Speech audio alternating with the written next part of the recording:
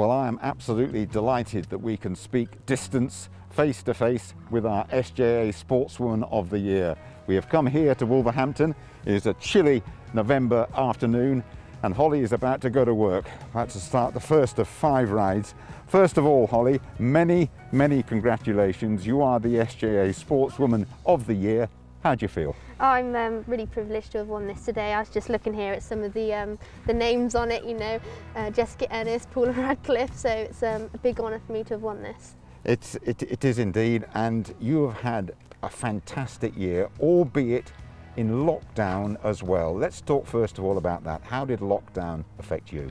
Well, I think for all of us jockeys it was a bit of a shock to the system really, because we're busy all year round, and for things to have come to a complete standstill, we probably didn't know what to do with ourselves, but you know, you can take it one way or the other, and Tom and I, we both tried to keep fit and active throughout it, and you know, luckily when we came back racing we were ready for it.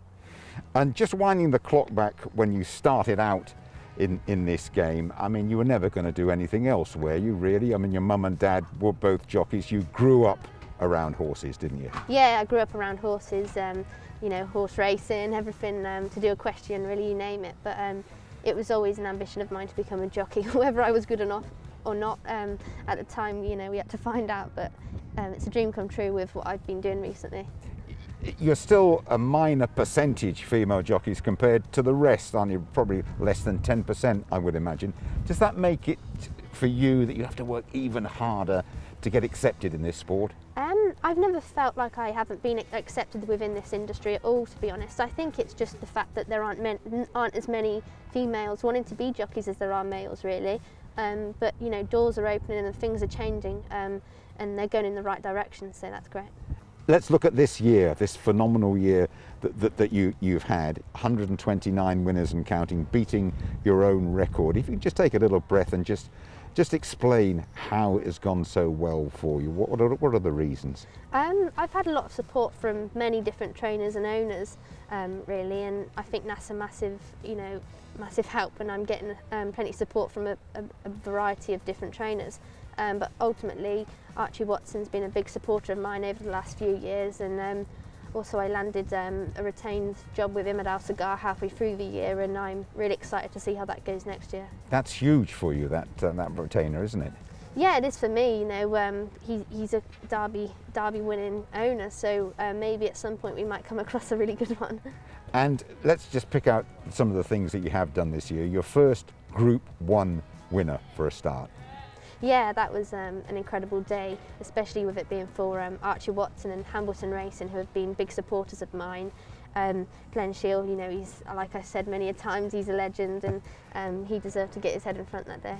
And your first winner at Royal Ascot, how did you manage that 33-to-1 shot, Scarlet Dragon? Yeah, it came as a massive surprise really to everyone.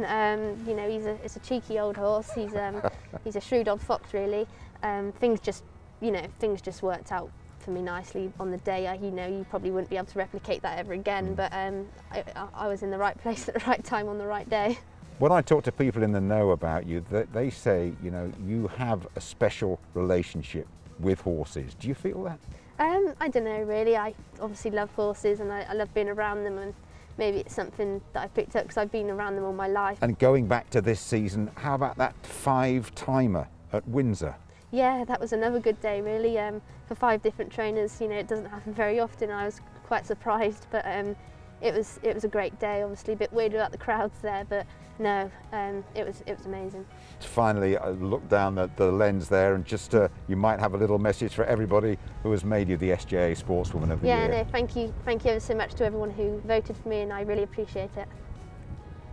It's been great talking to you. Best of luck today, and best of luck for the future. I get the impression we might be hearing a bit more of you, you know. Thank you.